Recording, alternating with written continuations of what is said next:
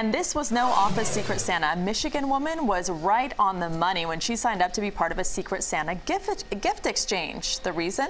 Bill Gates is my Secret Santa. I just won Secret Santa 2019.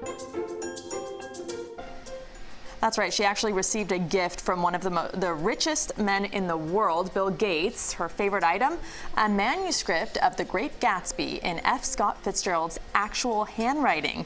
The 81-pound box wouldn't even fit in her car. Gates also made a thoughtful donation to the American Heart Association in honor of Shelby's late mother. Wow. And that was probably the most special of all. Yeah, he's a good gift giver. Imagine getting like a fruitcake from Bill Gates. And imagine, what do you give Bill Gates for Christmas? The man who has everything. There you go.